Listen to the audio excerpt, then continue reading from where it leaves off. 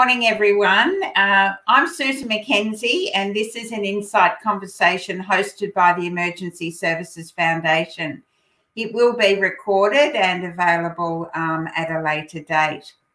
ESF's focus is on improving mental health and wellbeing outcomes for people right across the Victorian emergency services sector. That's all the 14 agencies we work with in Victoria. And here we are again in lockdown in Victoria. In these unbelievable times and through the wonders of technology, we're all joining this discussion from many different areas of our great land. I'd like to acknowledge the traditional owners of the lands we're on, and for me that's the Bunurong people of the Kulin Nation here on the Mornington Peninsula. We pay our respects to elders past, present and emerging as we discuss this topic of how COVID has impacted on frontline workers. To do that, we're joined by Professor Russell Roberts, who's in a very snowy orange at the moment. And if you look closely at the background, you can see just how much snow he has. And he's told us that he can hear the big tree next to his house creaking. So we hope it doesn't fall on him as he's doing this presentation. We've also got Dr. Stacey Jenkins, and she's in Wagga Wagga. And we've got Associate Professor Larissa Bambury, who is in Albury. And they're all members of the Charles III University Workplace Wellness Research Unit, which offers a comprehensive suite of expertise in research, education, policy advice, and effective interventions designed to enhance the wellness and productivity of organisations. In this case, they're talking to us about the piece of research that they've done, which was federally funded earlier on this year. Professor Roberts was the chief investigator who oversaw the project. He's also one of the facilitators of ESF's Leading for Better Mental Health program, so some of you may have met him that way. Associate Professor Bambury took primary responsibility for coding and analysing the qualitative data, collected via the survey instrument. And Dr. Jenkins played a key role in designing that, and she also aided in the data analysis. So we're going to run this conversation today by me asking a series of questions, but they're going to be supported by some slides as well to help explain bits and pieces. So welcome, Russell, Stacey and Larissa from all corners of New South Wales, basically. Let me begin with you, Russell. How did this project come about? You know, Charles Sturt Uni's got a history of supporting regional communities and supporting workers out there in the field and connecting to industry, particularly in social and human services. And so, for example, with the bushfires, we opened up our campuses and the meals and the accommodation to the people who are fighting the bushfires. And in this case, the university actually put some money available to do some research into the impacts of COVID in the community. And so this is one of the CSU's contributions of funded research for the benefit of the community to look at the impacts of COVID. There were about 8 different projects, and ours focused on the mental health of people in frontline services. Okay, good. So that sort of answers my question why CSU did this study, because it was federally funded, wasn't it? Well, the university is federally funded, but it was actually using the university's own funds. So it's the university's commitment to social good. We have a very strong social arm, and so it was around that. And why us? I guess why this team? I think the workforce wellness team, reason we were selected amongst, there was probably about 80 applications, and we were one of the successful 8. Was because we have the balance to really look into this. We've got psychologists, we've got specialists in HR, we've got specialists in communications, specialists in relationships and in management and statistics, all in the one team, focusing at workforce wellbeing. So we can come at this from a variety of angles and bring a multidisciplinary understanding of that. And I think we'll display some of that today. Okay, great.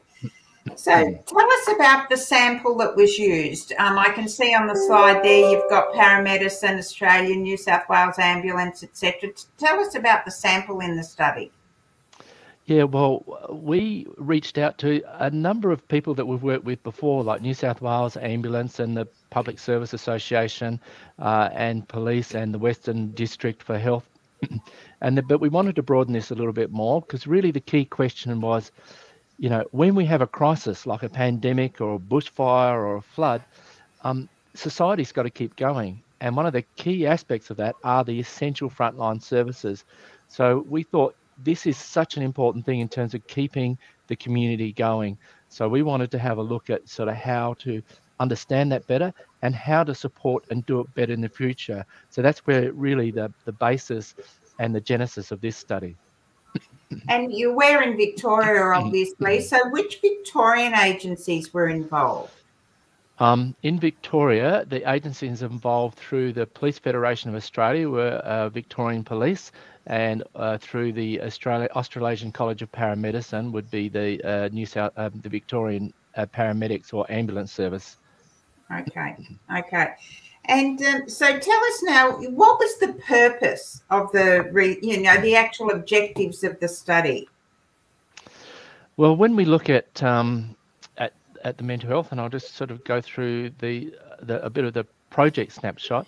When we look at what we're asking for essential services workers, they're already under a fair bit of stress. So the purpose of the study was to see, well, when COVID came along, there were so many different factors that we'll delve into later, but you're saying, well, what impact is this having on their family life, their stress, and also most particularly on their mental health? Because if we can understand that better, we can really help agencies to better support the mental health of their essential staff and make the service and the individuals in it more resilient in order to be able to respond and keep the community ticking over in times of crisis. You know, we've got the pandemic, but as I said, you know, we've also had the floods and the fires, and in New South Wales now we've got a mouse plague, so we seem to get everything. Yeah, I heard that's coming to Victoria very soon. Hold your breath. Yeah. So just before we move on, you've talked about police and ambulance in Victoria being involved in this study. I'm assuming that the findings of the study, though, could be translated to any of our agencies. You know, I think there were a lot of the findings. So we looked at child protection workers, community health nurses, police and ambulance, and there was a lot of consistency. So I think anyone who's providing frontline service delivery, and we've also looked at research from overseas and in Australia of other frontline services and compared our data with their data. And there's a lot of key themes that would apply, you know, right through to, you know, Red Cross, Surf Life Saving, you know, salvos, anyone who's in a frontline, you know, fireys, anyone who's in that frontline response category. Okay. So can you tell us about the questions that you were looking for responses to? I think this is, we're going to hand over to Stacey, I think. Sure, that's fine. I think in that regard, sorry, Susan, and thanks, Russell, and hi to everyone. In regards to the questions we were seeking responses to, it sort of differed in regards to, well, we wanted to look at mental health, organisational concerns, workplace engagement as well. So there were a range of areas that we looked at, and also too with that, we then we used a number of validated scales as well. So we were looking at anxiety, depression in the workplace.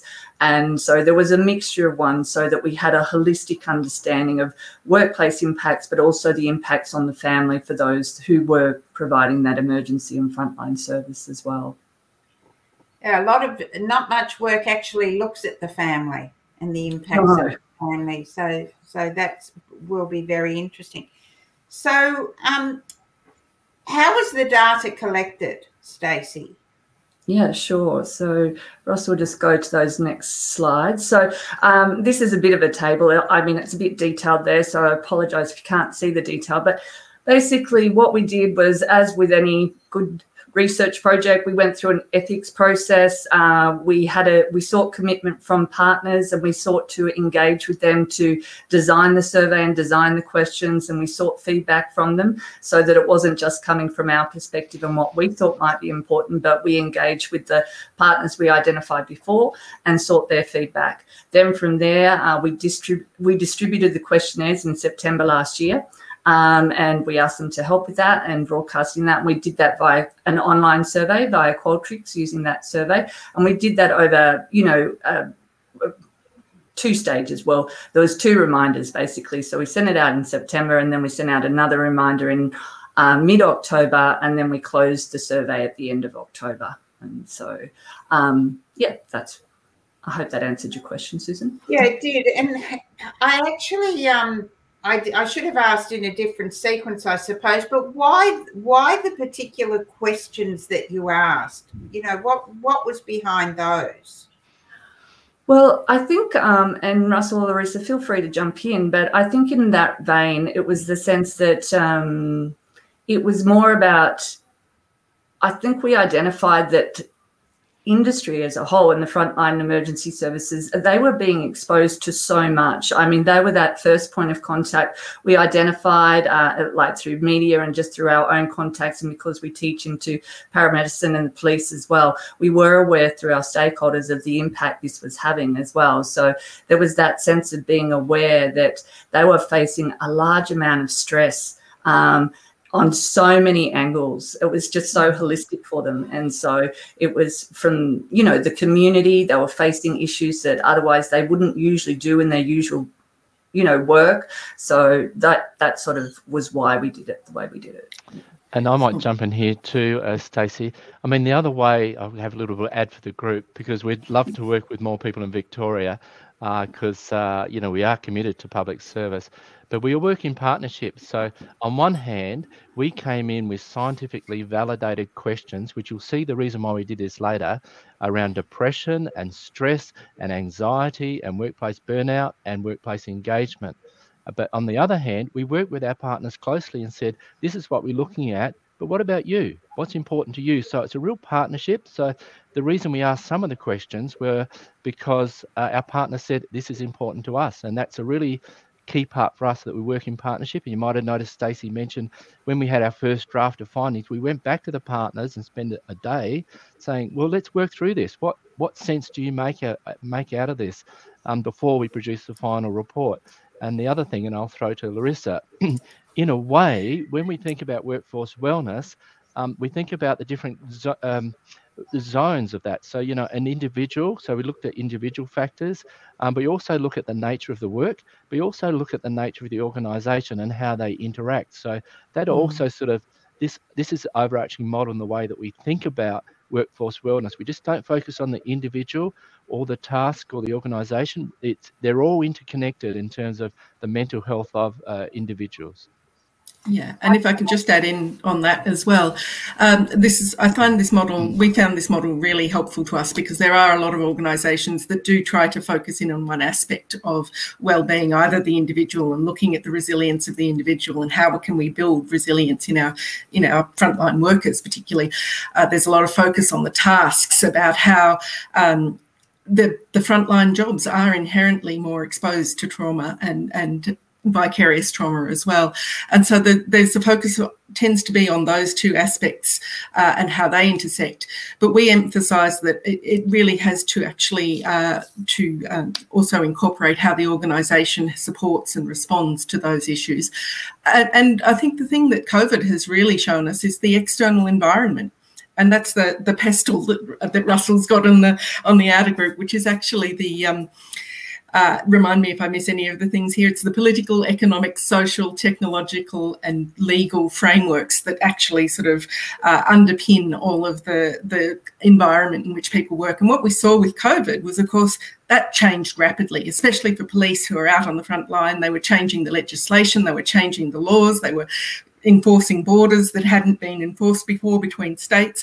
It was a really rapidly changing environment, and frontline workers bore the brunt of that, and it impacted much more broadly on them than in the past. Yeah. So I just want to say that's our underpinning thinking about how our model that underpins how we think about wellbeing. And I think this is very important, Susan, because if a lot of studies just focus on the individual, but what happens is they blame the individual, say, oh, it's all your fault, you need to toughen up, take a teaspoon of concrete. And other studies just focus on the trauma exposure and just say, yeah, it's vicarious trauma. But in the reality, all of these factors are important and they all interact with one another, which we'll talk about with our research later. And so what we want to do is look at the entire picture, because that's the only way you get the true picture of what's going on and the true picture of how we can support our frontline workers. Just before we go on, I forgot to mention to people on the right side of your screen is a Q&A button. If you've got a question there, please post it and we will get to that. So Stacey, you've talked about how the data was collected. Over what period was that? So that was in relation to COVID. So you said September, October last year. Yes, correct, Susan. Yes. Okay. So Larissa, tell us, what did the study reveal? Okay. Well, so I'll start with actually some of the more qualitative factors that we found, and they also, our qualitative factors also link back to the model that we've just been discussing. And as I said before, one of the key things that we identified was that rapidly changing environment. And so we saw that what came out, particularly in the police cohort, was the learning curve around new principles of infection control, of using hand sanitizer, of actually having to deal with social distancing and health security. These were all new things where nurses and paramedics actually had some exposure to these concepts before. For some groups like policing, these were new things that they had to incorporate. And for medics, it meant that they actually had to change the way that they worked with people on the front line in order to actually use the PPE and take better care of that sort of social distancing issue. So we saw that rapidly changing environment really sort of, these are all factors that were identified as the major stresses that the individuals felt. So we asked a specific question that asked, what were the key things that created the stress for you? So we measured their stress and we measured their engagement in employment, which Stacey will talk about in a minute. But when we came to actually trying to understand what were the things that actually contributed most to the stresses, these were the things that they identified. So the rapidly changing environment, the fact that they actually had more jobs added to their roles, they had to go out and be in the public a bit more, the challenge of enforcing these rapidly changing regulations, the fact they had to deal with curfews, lockdowns, hotel quarantines, border controls. They had to enforce public safety standards. And on top of that, they were the highly visible arms of government that were out in the public at a time when everybody else was closed down. So that made them really visible, made them, you know, I don't know if you noticed, but I saw every time I turned on the news, there would be there'd be images of police walking around and being out with their masks on and being on the front line like that. So made them much more visible, which actually ended up making them a target for some of the complaints about how the process was being implemented. So this was a quote that we got in one of the qualitative sections that was very much expressed that this one actually came from a police person who was actually required to escort buses between hospitals and hotels, and they said they didn't actually have any powers officially under the legislation to do anything if anyone tried to stop them. And they sort of advised that if somebody tried to get off the bus, we had to have a persuasive conversation with that person because they had no official powers. So these are the sort of things that added incredible levels of stress to the way people were working at the time. And if we jump to the next slide, Russell. So that in itself added extra load to both the tasks and the nature of the work, if you like, and the environment. And then on top of that, we had factors that led to their challenges to their actual individual resilience. So there were some key stresses that they were worried about in terms of how to actually manage and cope. One was they were scared of actually spreading COVID to their family, to the community. Interestingly, there was slightly less fear of actually catching it themselves. They were more worried for others. They were worried for their colleagues. They were worried for community members, etc., and passing it on to family. But on top of that level of stress about those issues and the PPE issues, of course, they were quite stressful initially.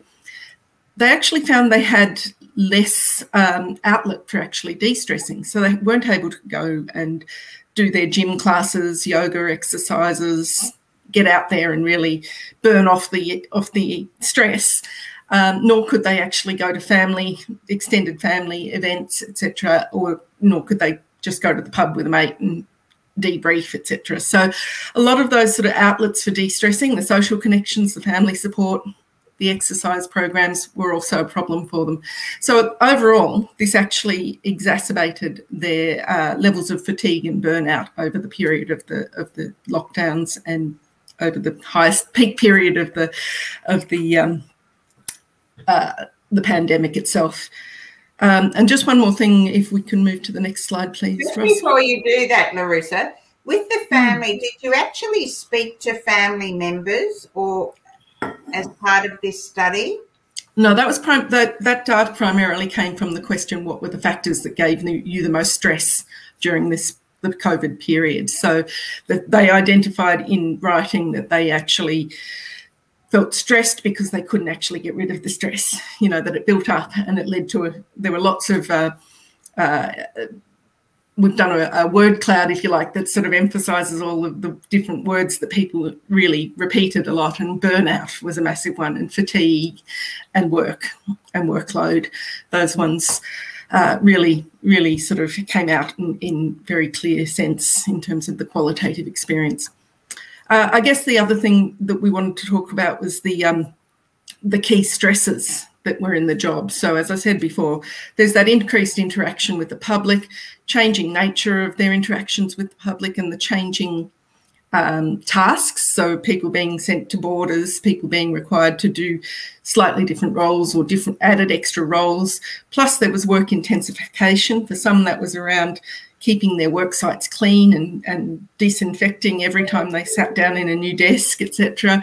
There was also work intensification about, for many people, it was moving to online, actually using Zoom and having to learn rapidly how to actually interact with people and understand what's going on online. So those were factors that actually increased stresses within the nature of the job as well. And Larissa, one of the ones with the changes in the nature of interactions, I mean, some of the anecdotal reports from police were that, asking people to move on from beaches or park benches, just so much aggro, that people would get like resistance to the extent of sometimes spitting on them, in the middle of a pandemic. And so the police are having to confront this, and they're never really sure how community members are going to respond, whether they say, oh, okay, no worries, or whether they respond aggressively and violently. So it's just a tremendous stress of that uncertainty of that changing nature with the public. I remember during the summer I was down at the beach with my dog, and he was an off-lead area, and he was running around the beach in my hour of exercise.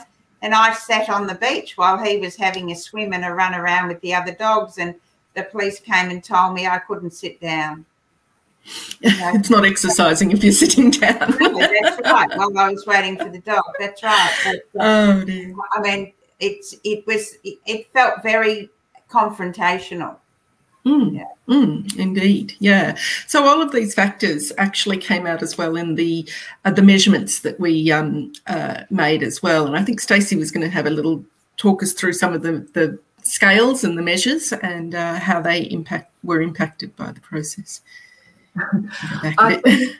Yeah, sorry, or Russell, were you happy to jump in with those ones? Sorry. Actually, I might come in with the psychometrics, given my psychology background. Sorry. So Larissa's talked about the qualitative. So when we talk, ask people questions and people just spontaneously come out with what's in the front of their mind and is what most concern. In this case, we use some measures, standardized psychometric measures of depression.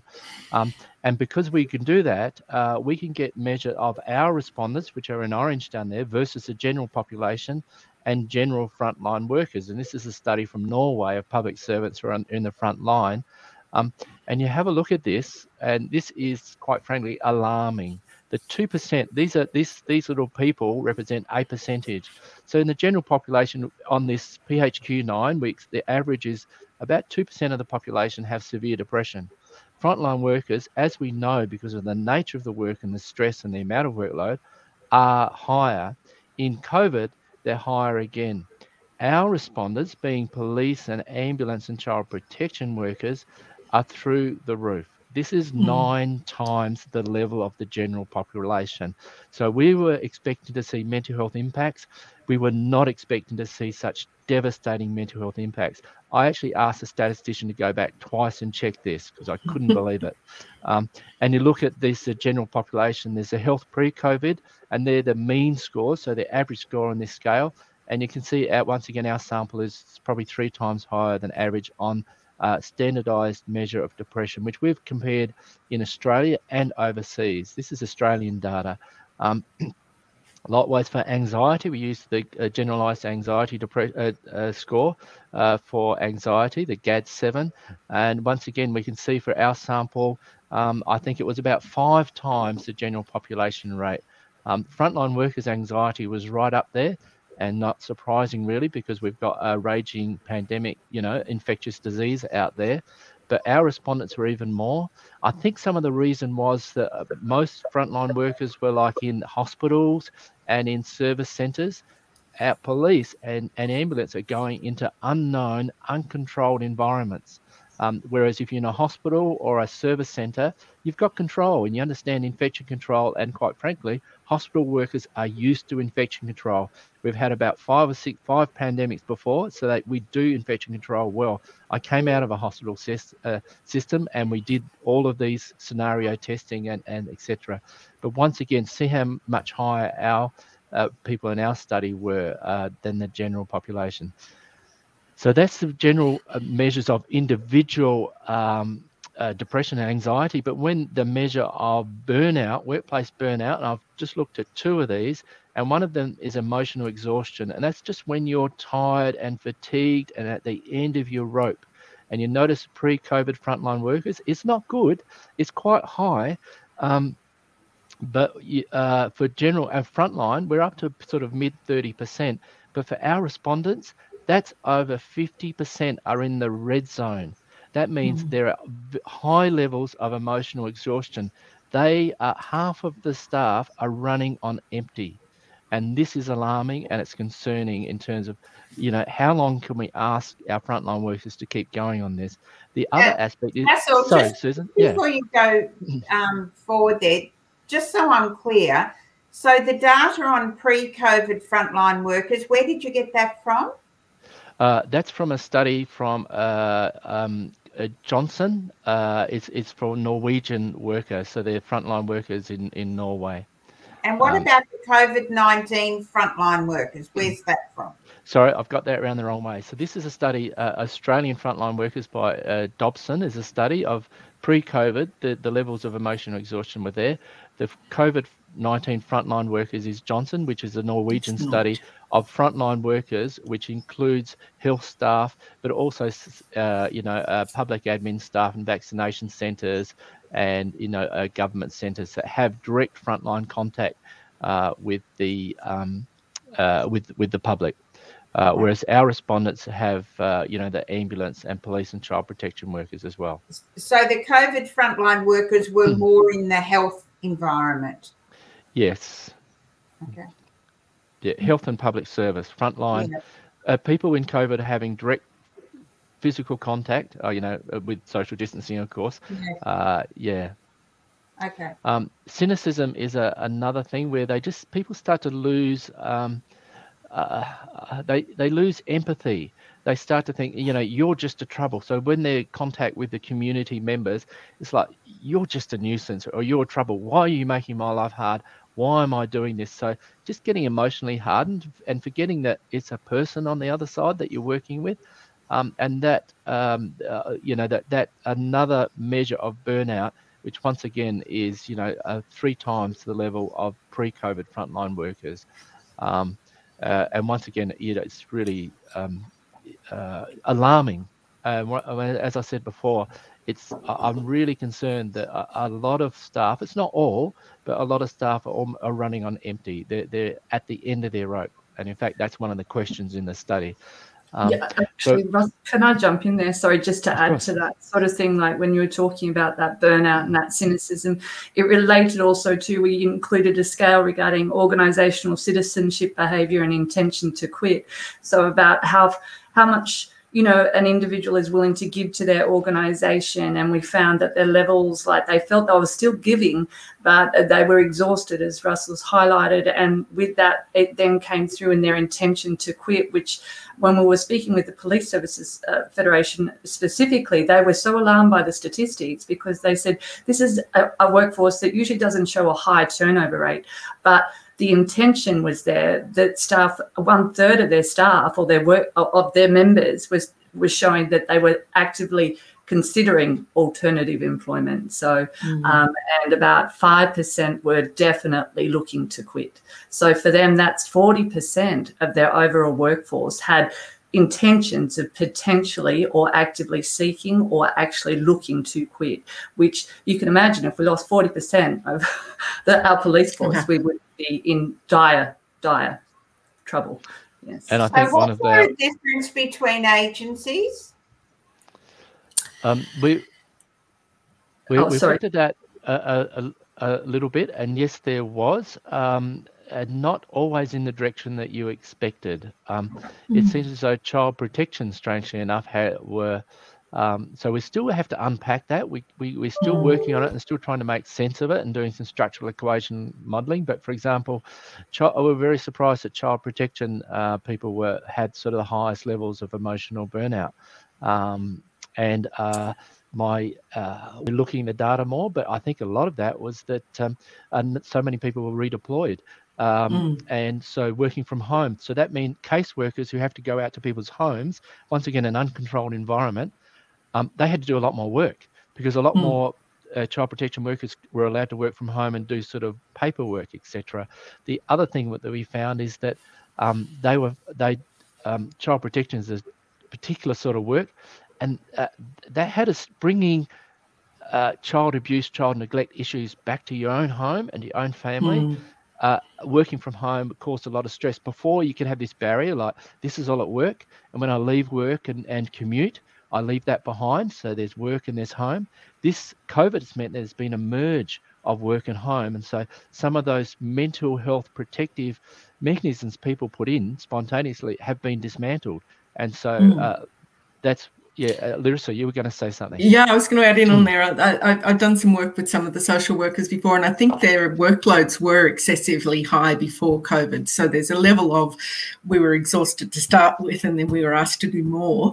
And also the social nature of their jobs means that usually if they're in the workplace, they can debrief with each other. And when they're at home, they've got no one to debrief with except their family, and they don't want to tell their family about some of the horror stories they hear and see.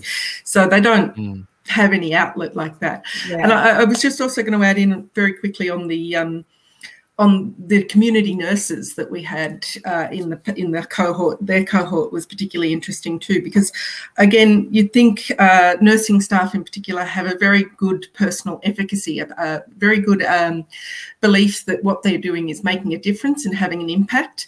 And amongst this group during COVID, that was actually significantly less than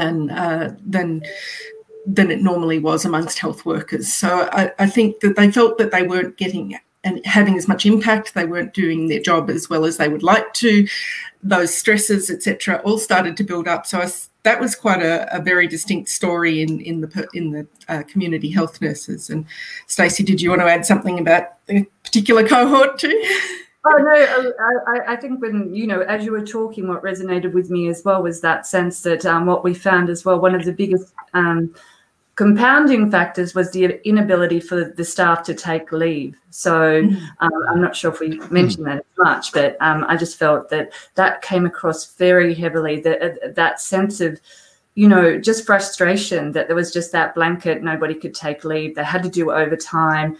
They were already exhausted. So, all these compounding factors, you can understand why our levels are demonstrating what they were in regards to burnout, exhaustion, intention. Which is the exact opposite to friends of mine who work in banking and who have been forced to take all their leave at times when, they're on leave at the moment when they're in lockdown. They're sitting at home in the cold saying, well, what can we do? And I'm using up all my long service leave and all my other leave. So it's very different. Yeah.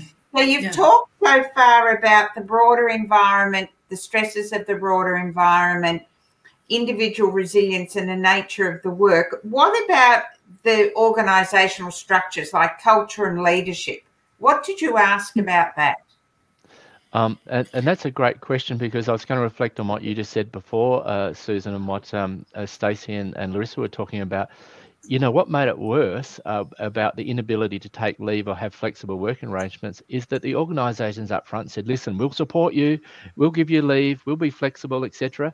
But the reality was so many people got redeployed because of personal vulnerability, like poor health or family members that they needed to support, that in fact that wasn't available.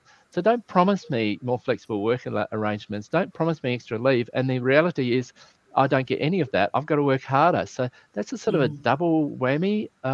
So we did look at some of those things as well. So I'll jump down to that.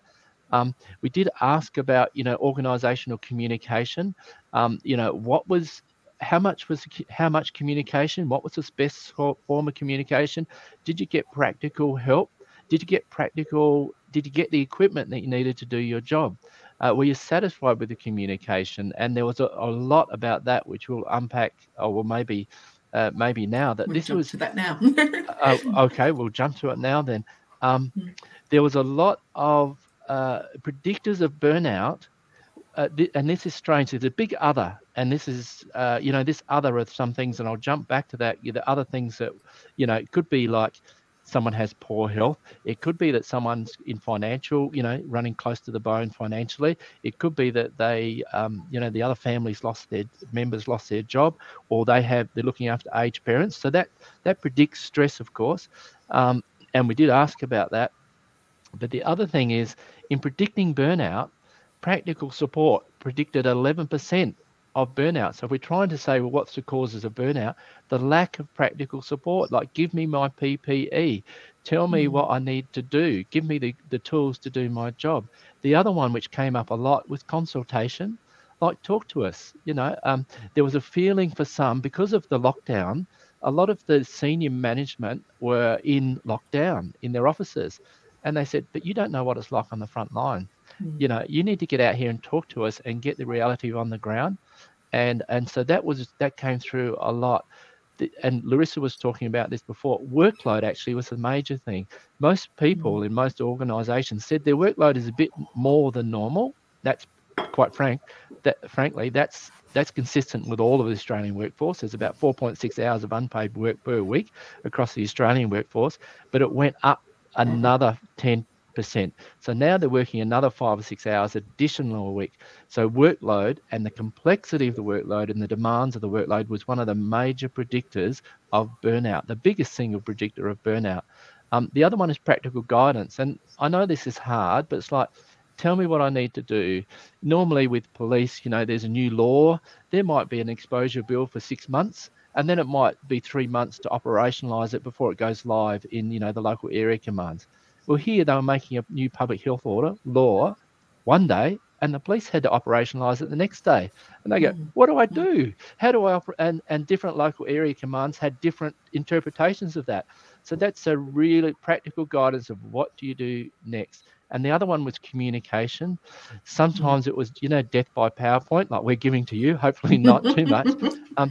It was death by communication. So many people would go, oh, look after yourselves. Oh, I need to do this. And then one person would say, do this. And then another person would give a contradictory message. And you go, in the end, people were ignoring emails because there were so many and they were contradictory. So getting the communication right is key.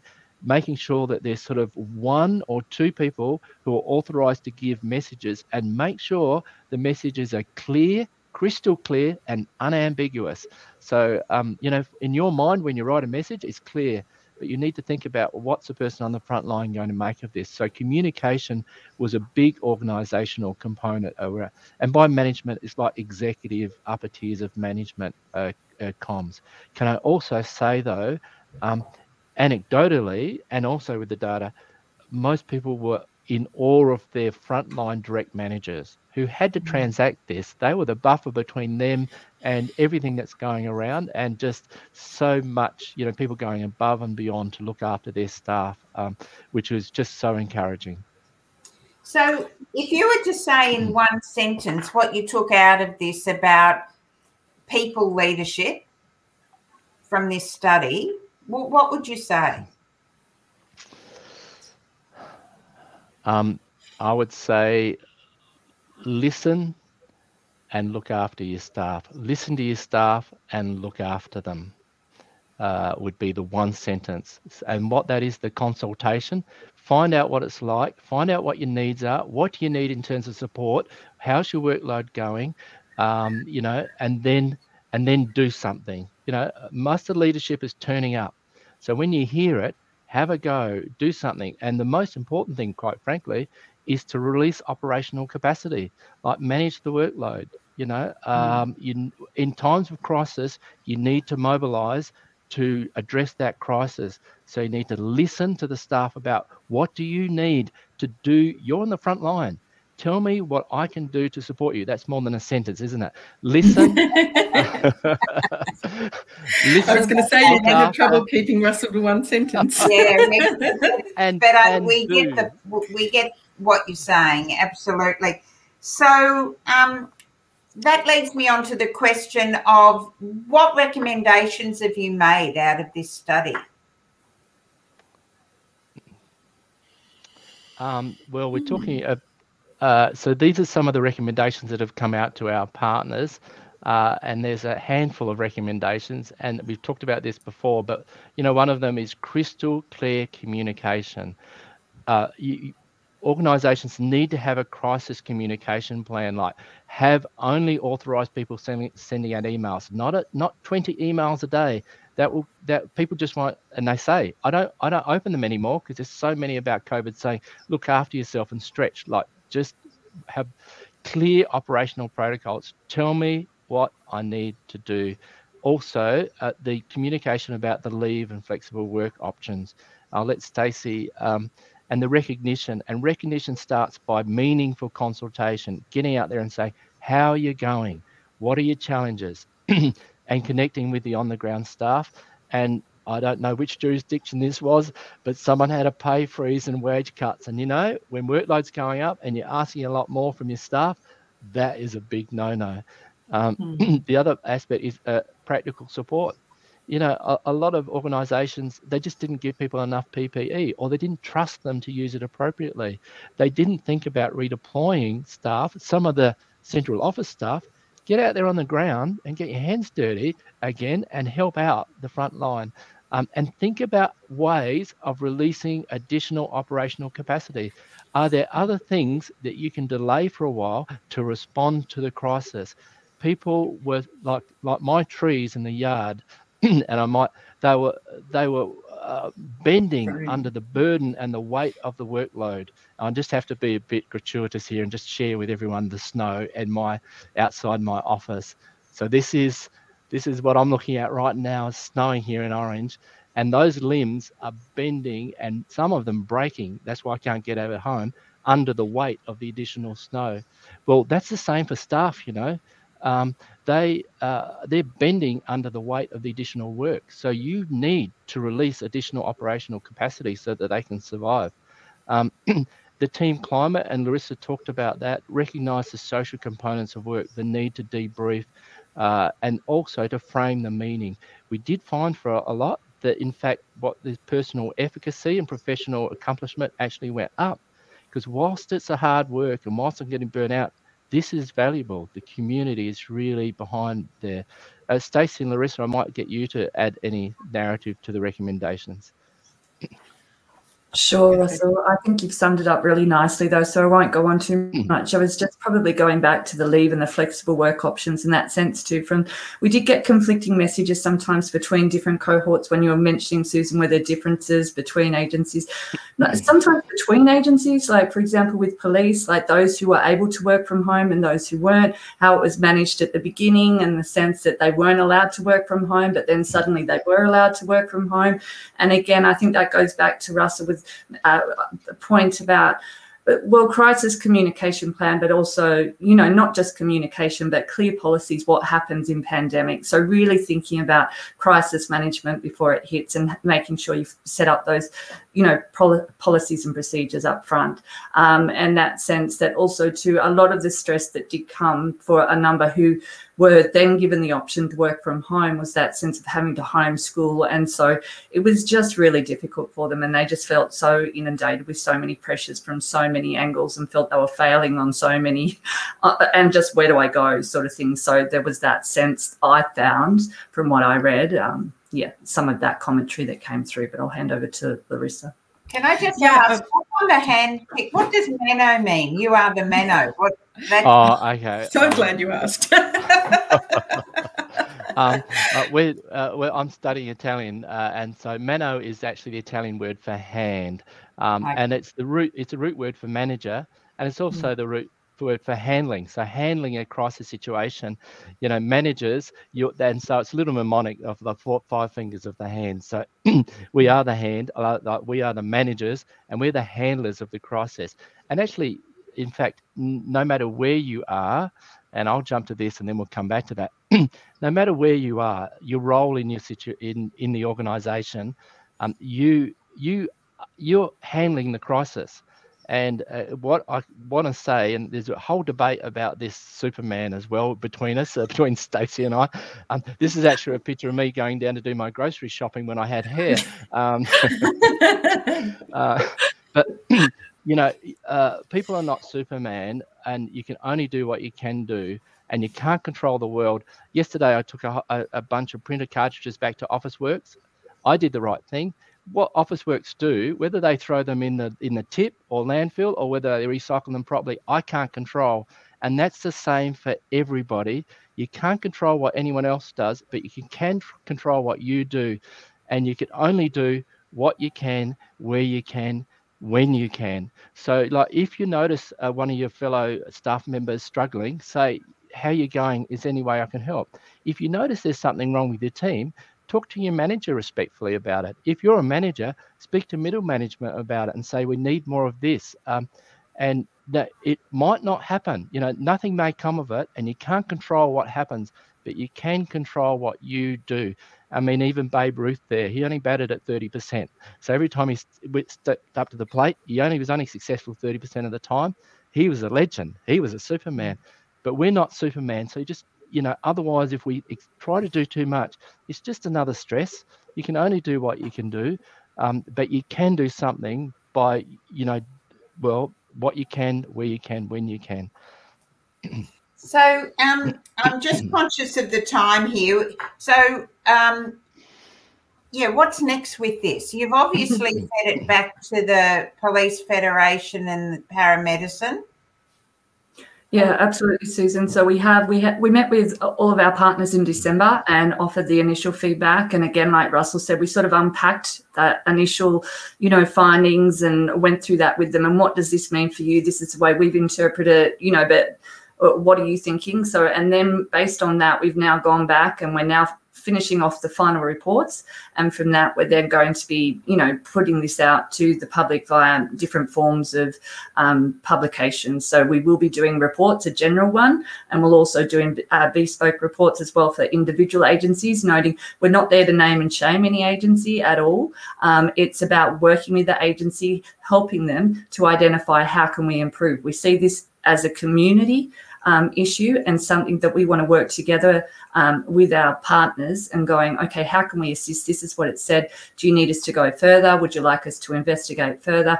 Very keen to do that. Is there an aspect that you'd like us to look at? And so that's what we're starting to do with each respective partner now. So, yeah.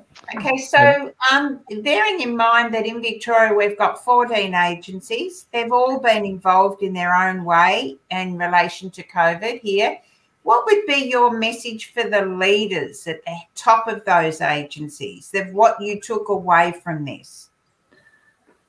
Great point. I think it's the good old continuous improvement cycle is the way I like to sum it up. And what that means is that you need to, as we highlighted before, they need to think about what's important for their workforce, or what makes them productive, what makes them be able to be sustainable.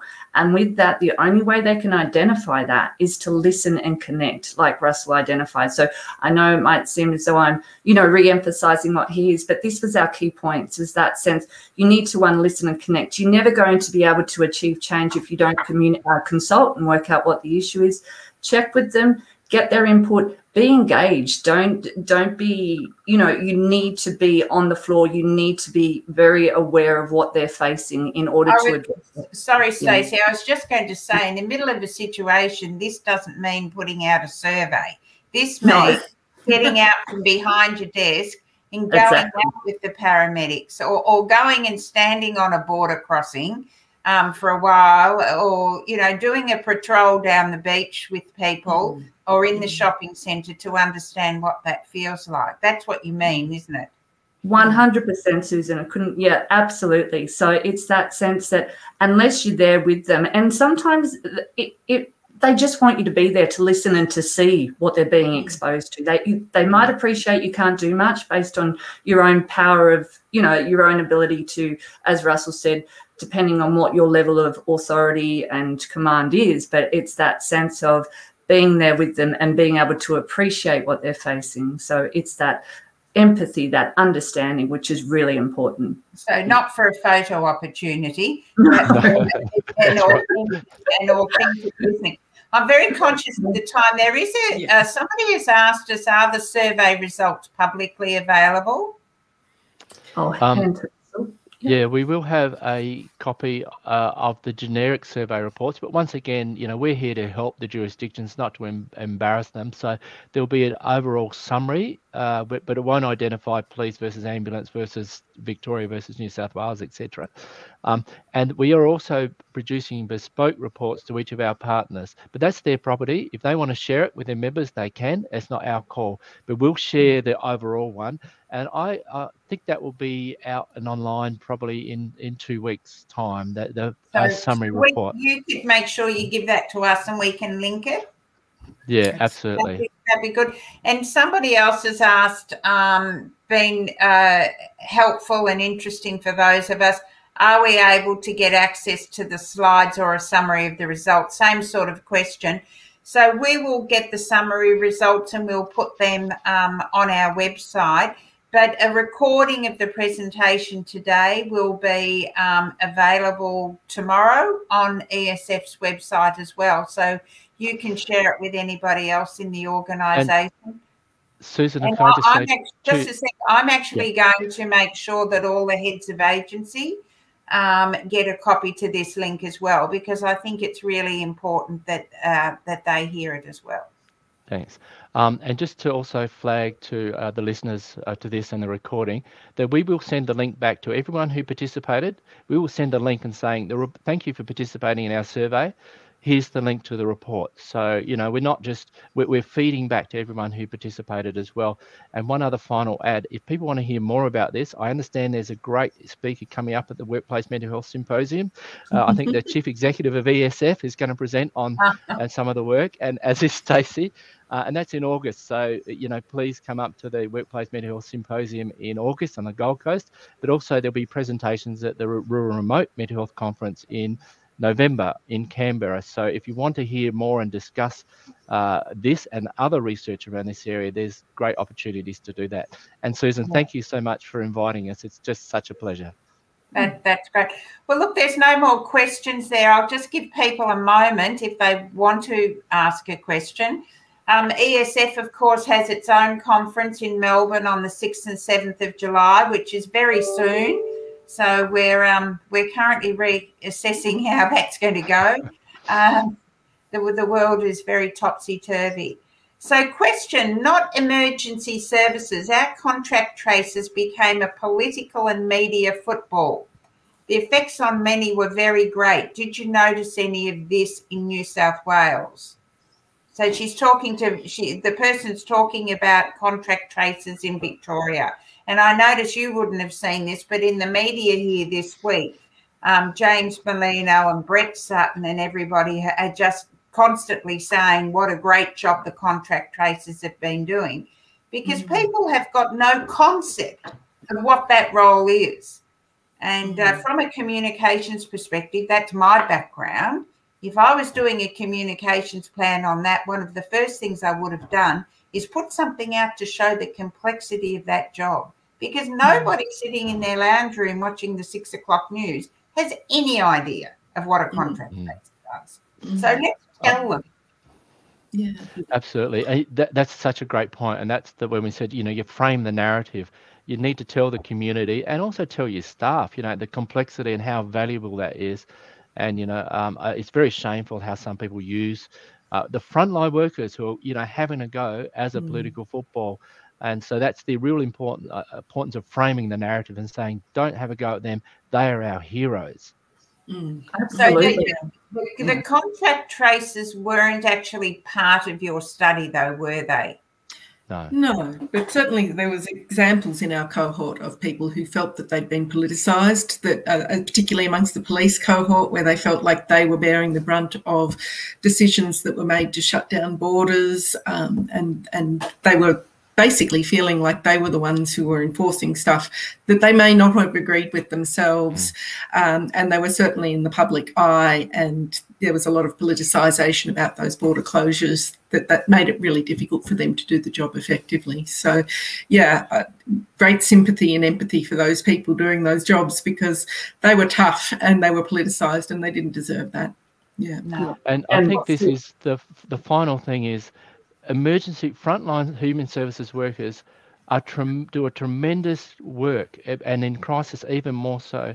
And really it's the reverse, that we and their leaders should be acknowledging that for the great work that they're doing. And that's probably the most important thing. People are happy to go above and beyond and work hard and even put themselves at risk of infection. But really, the people in leadership have to recognise that contribution, because if you don't, it's a little bit disrespectful, quite frankly, because people will go above and beyond, but they want to be recognised and acknowledged for the great work that they're doing. Okay, we'll have to finish there. So thank you so much, Russell, Stacey and Larissa. That was a really interesting conversation, and I'm sure the people who tuned in have enjoyed it. So thank you very much, and we'll see you next time. Thank you.